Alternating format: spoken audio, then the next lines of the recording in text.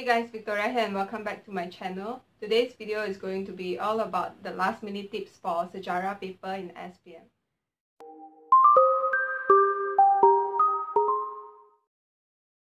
So first of all, I'll brief you on the exam paper first. So you have paper 1, 2 and 3.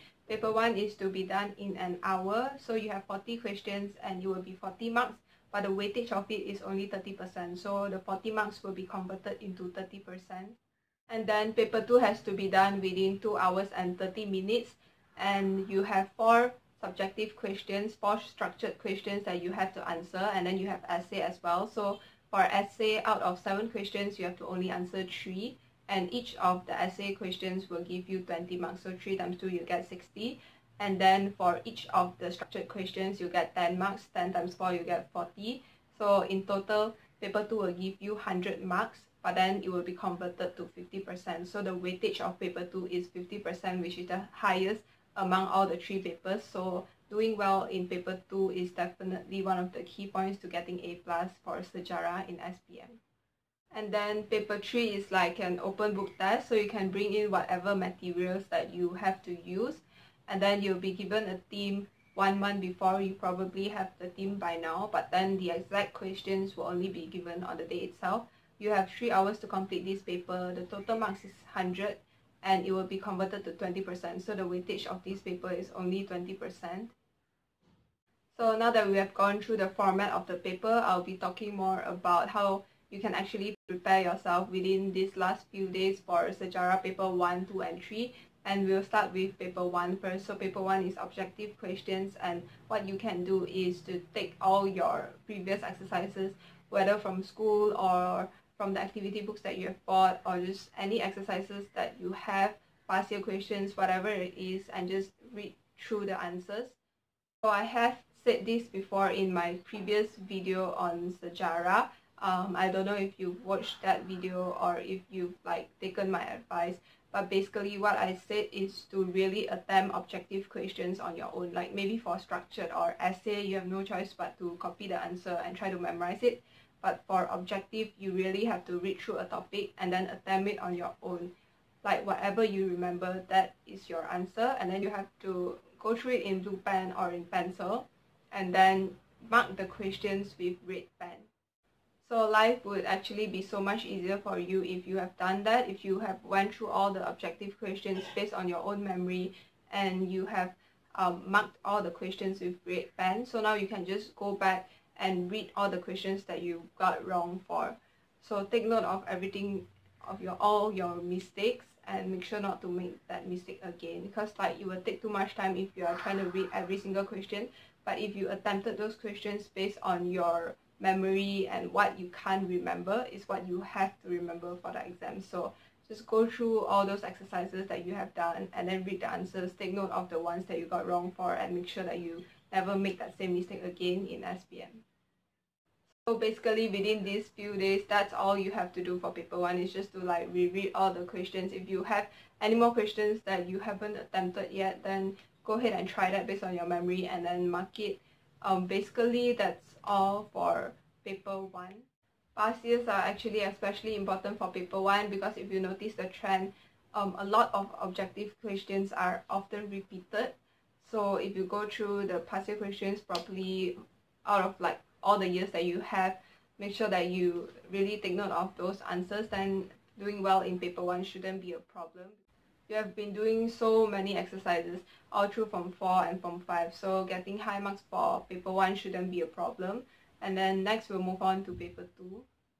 So SEJARAH paper 2 is one of the most difficult papers that you can sit for in SPM, at least in my opinion.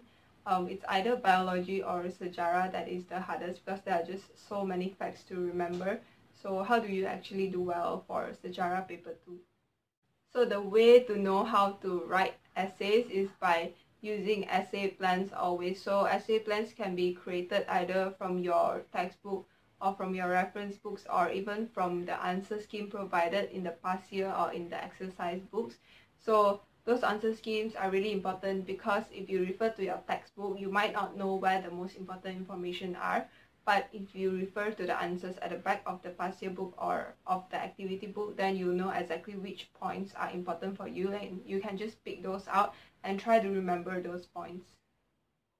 So during this time period, it will be good to go through as many essay questions as you can, whether from activity books or from past year questions. Just try to go through as many activity books as you can, refer to the answers, and try to make essay plans from there. It is good if you have done it consistently all through several months or through Form 4 and Form 5. If you have done essay plans consistently and you have done it all through then that's really great. You can just like refresh your memory and read those essay plans. But if you haven't, then you can like read through it now and then just try to jot down a few important points. Get a piece of paper, and then when you are reading through the answers, jot down some important keywords that you really want to remember.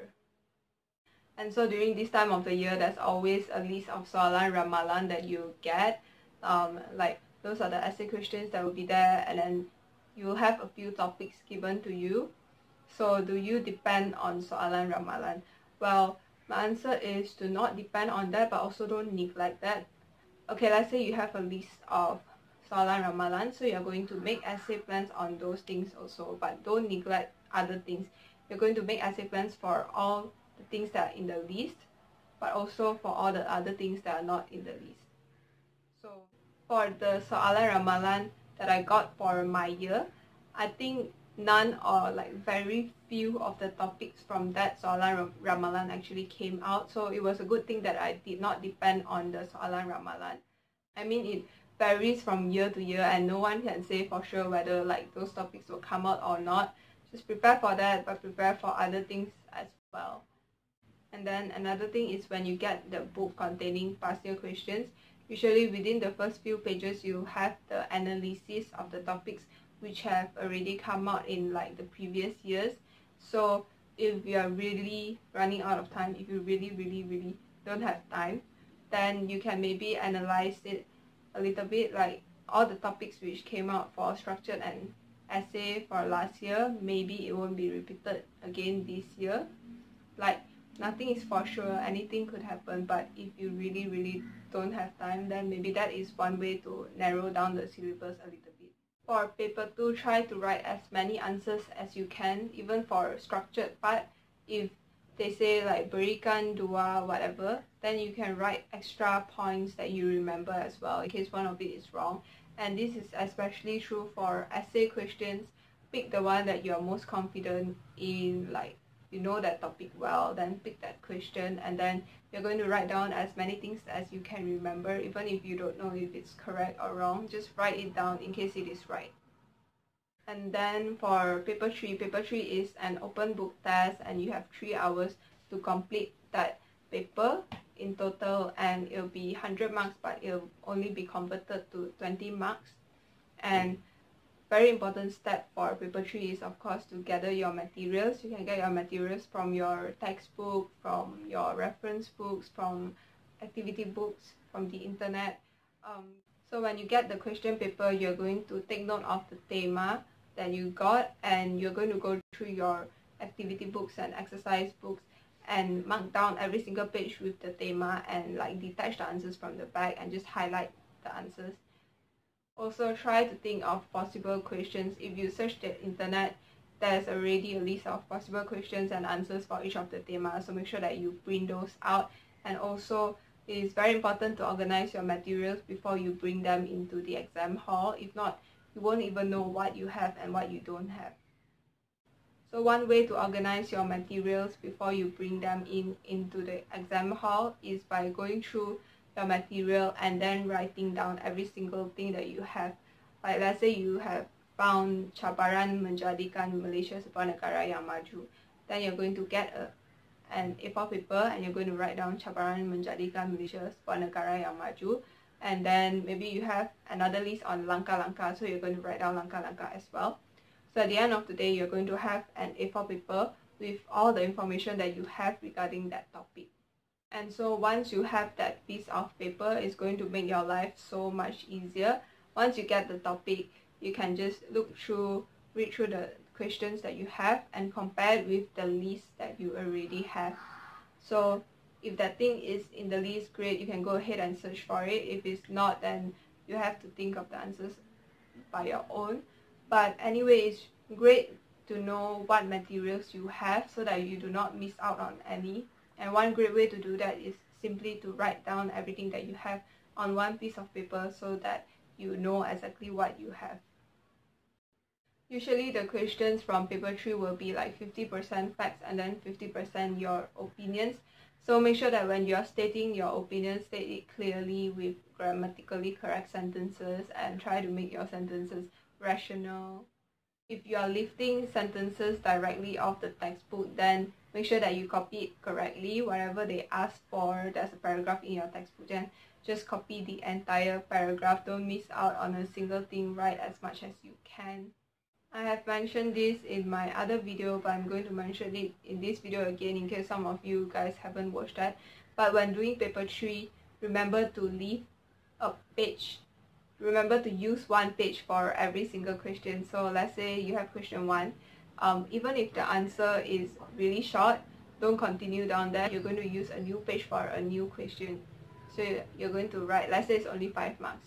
So write down your points and then move on to the second question. And then for the second question, you can just write down your answers as well and then just leave it blank. And then for the third question, you're going to use a new page. And this goes on for all the other questions. Like if some questions, maybe question 7 or 8 are longer and it's like 20 marks, 15 marks, then maybe leave 2 pages for those questions. The logic behind doing this is that for paper 3, there's always too much time. You will finish the paper within maybe 2 hours and you have an hour extra. So what do you do with that hour? You're going to go back and look through from question 1 and add in stuff that you can add in. Try to improvise your answer, make it better, write more stuff down. Within those 3 hours, your hand is going to hurt, but you need those marks, so you're going to write down as many things as you can. So it is important to make sure that when you want to come back to write, you actually have space to do it. So use one question for 1 page, and then if you think that this is a long question, you need 2 pages, then just leave 2 pages for it. During SPM, there will just be a lot of invigilators walking around and seeing if you need any help. So if you need extra paper, then you can just ask it from them. Make sure that you do not limit your amount of words just because you do not want to ask for paper. This goes for all the subjects as well. Do not be afraid to ask for paper. Just write more, write as much as you can remember.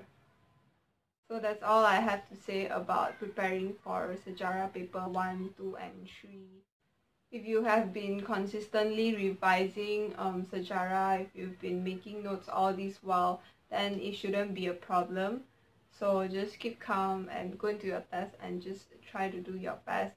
Remember to really utilize your essay plans, read your essay plans over and over again, and cover a wide range of topics. Don't just focus on certain topics. If you can, cover all the topics. And in my opinion, it's better to know a little bit from each topic than to know like some of the topic really well and some not at all. So yeah. Anyways, I wish you all the best for your SEJARAH paper. And that's all for today's video. Thank you for watching, and I'll see you guys in my next video.